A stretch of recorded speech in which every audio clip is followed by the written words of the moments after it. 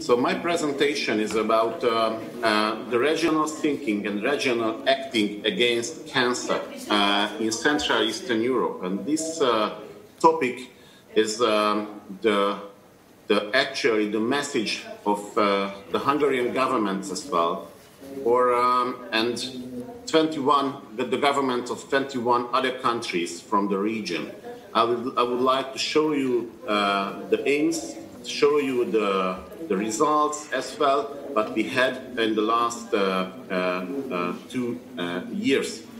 So, as the next slide, everybody knows that the global cancer burden is expected to increase significantly in the next decades.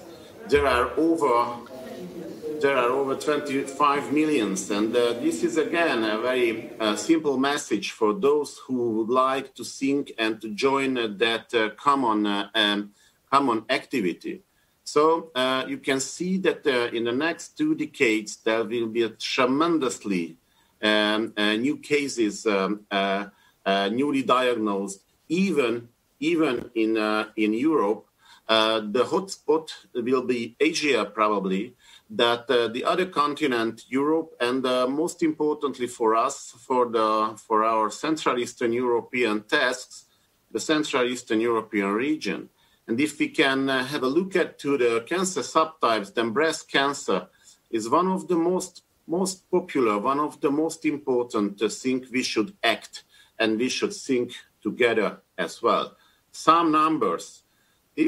How we estimate the inhabitants, the number of inhabitants in Central and Eastern Europe, it's somewhere between 300 million and 500 million inhabitants, and we will have, this is the estimated rate of newly detected cancer cases, but we have from the IARC, from the WHO, that we will have about more than 1 million newly detected cancer cases in the next coming years. So, and if we check the data and the incidence and mortality rates in comparison to other areas of the world, like Western Europe or Northern Europe, we can see that we have a pretty higher rate of incidence and the higher rate of the mortality, and that the incidence to mortality rate is actually needs our support and needs some progress in the next couple of days or years. Here are the data again of incidence and mortality from 2018, and if you can see that ratio, the incidence to mortality ratio, is much worse than the incidence to mortality ratio, for example, in Western Europe. That's why we should act together, and that's why we should think together to solve that problem. And thanks God, our governments and scientists are supporting that idea significantly in the last couple of decades and years as well.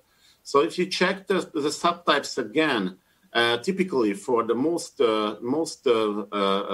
important 5 or 6 subtypes of cancer, then of course lung cancer and the high rate of smoking is a significant problem. But even breast cancer is very much important. What we are aiming to have some progress in that field. So of course the different incidence and mortality rates in our region. There are some different risks in comparison to other parts of the world, like the risk factors, the availability of organized screening programs and oncological health systems. And there are some differences between the regions and countries, of course, of the continents and even between continents.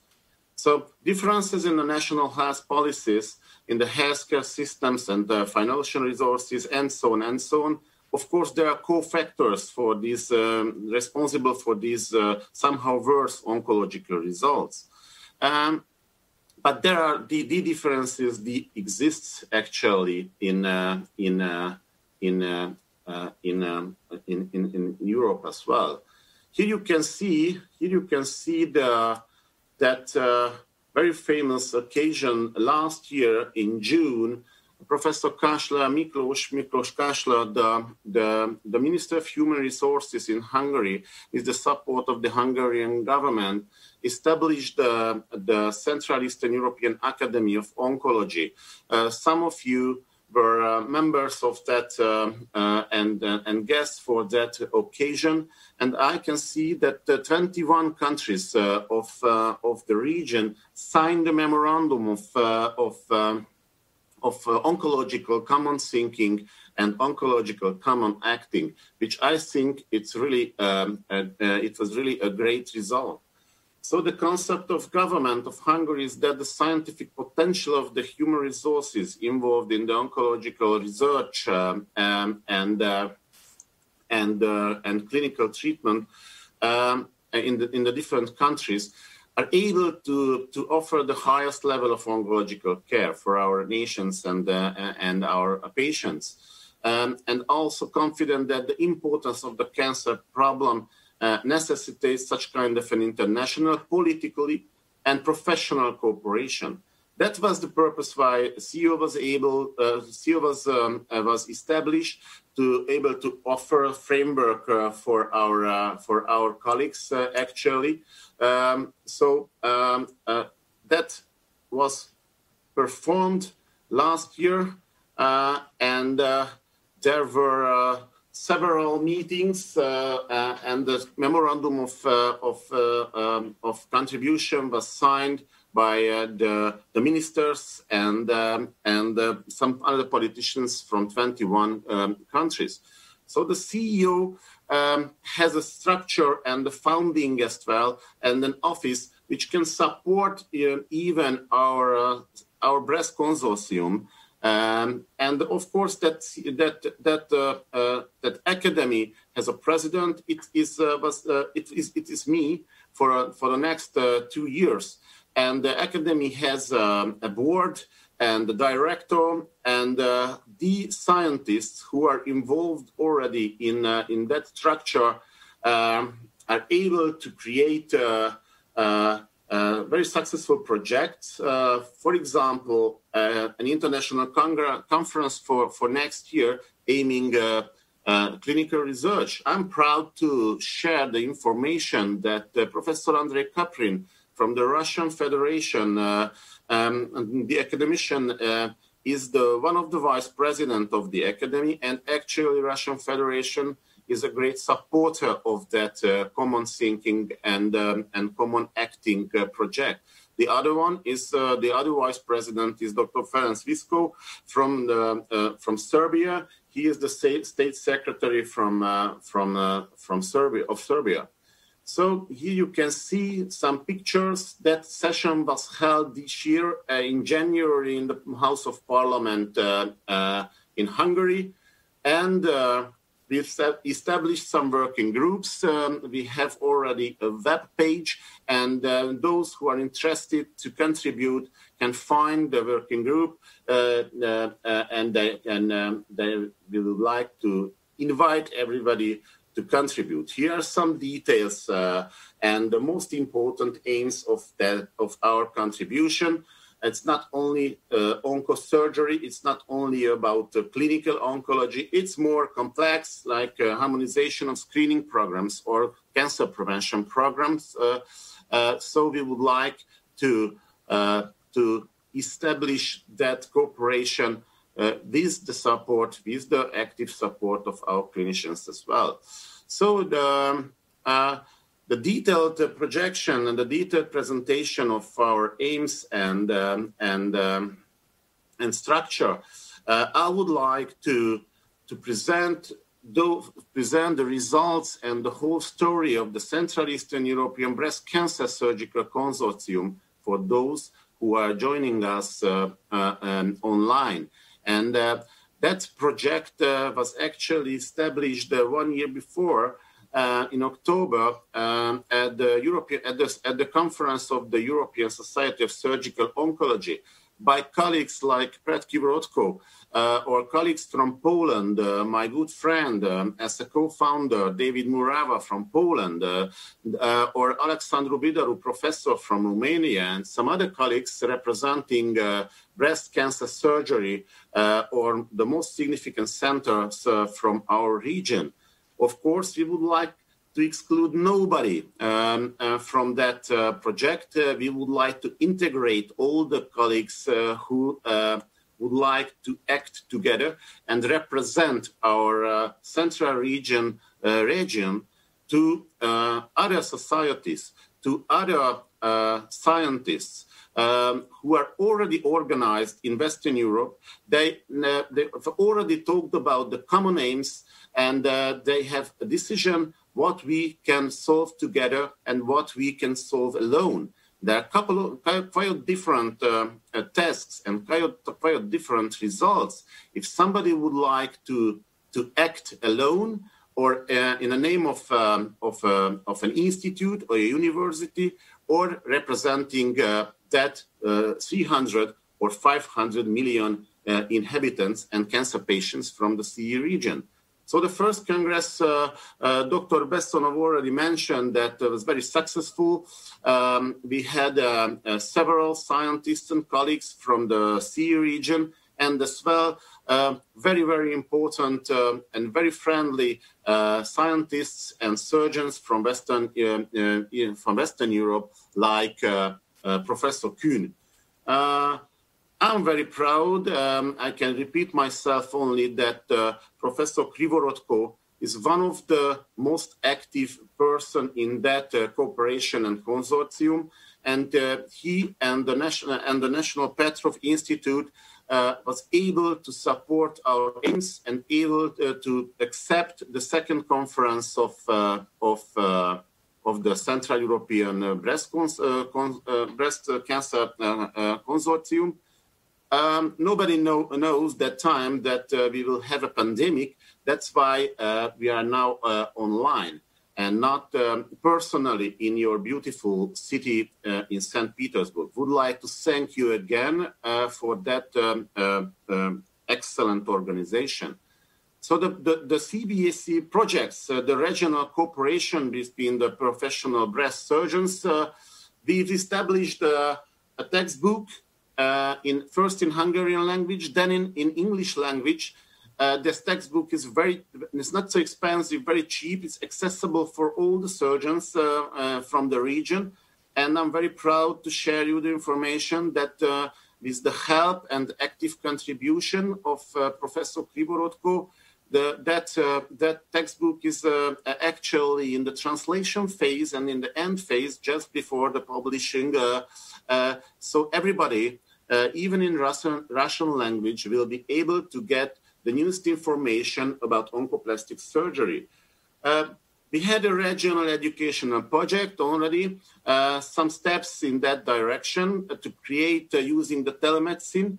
We had already several sessions between the National Institute of Oncology in Budapest and between the National Petrov Institute in St. Petersburg.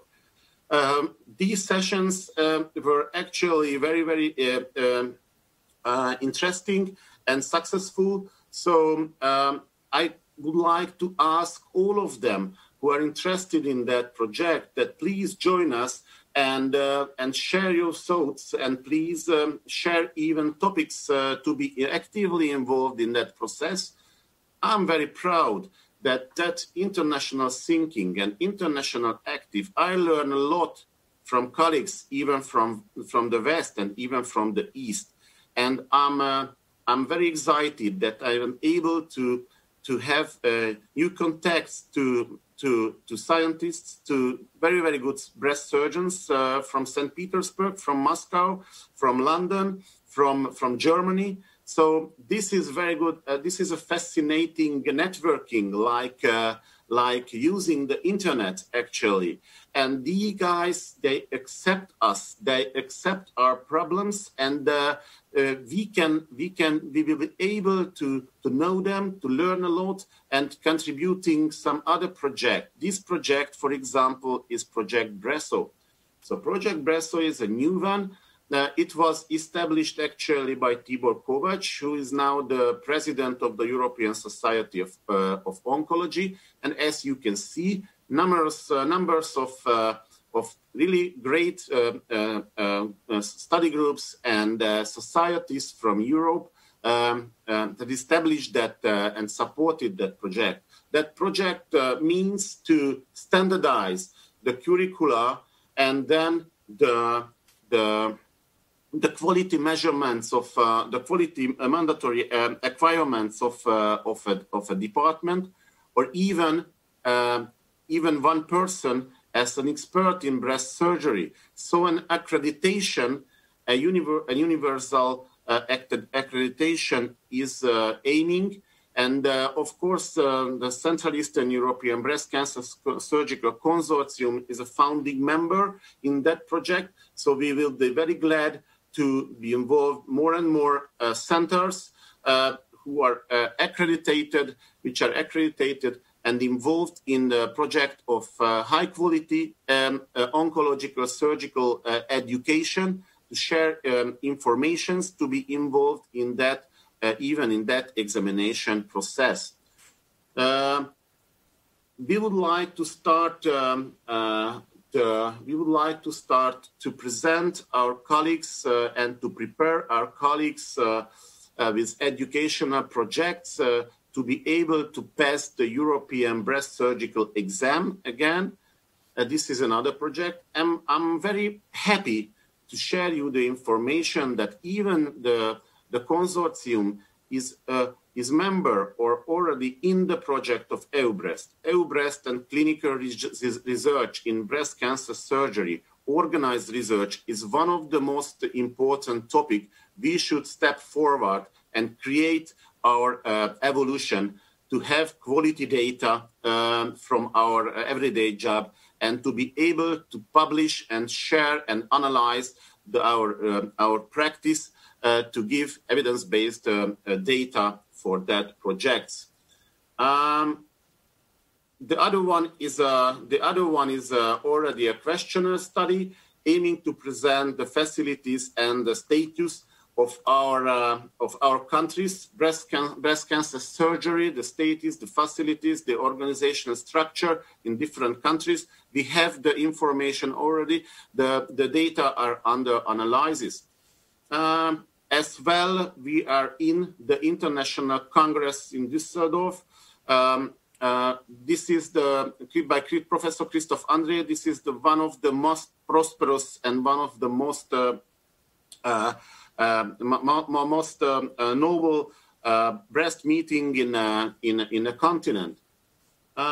As well, we are very proud to have several contacts to Moscow, several invitations, or already to Poland, or already to St. Petersburg. So the contacts, the actually cooperation works already. So the conferences or international workshops with the invitation of really an international team works as well in the Ukraine as well. So, dear colleagues, as my last slide, I'm very thankful to be here, and this is the second conference of our consortium. We believe really in that regional acting against morbidity, against oncology. One of the most important things is organizing ourselves and to do actively for that aims. So I would like to invite everybody who are joining us online, and thank you very much for your kind invitation. Thank you very much.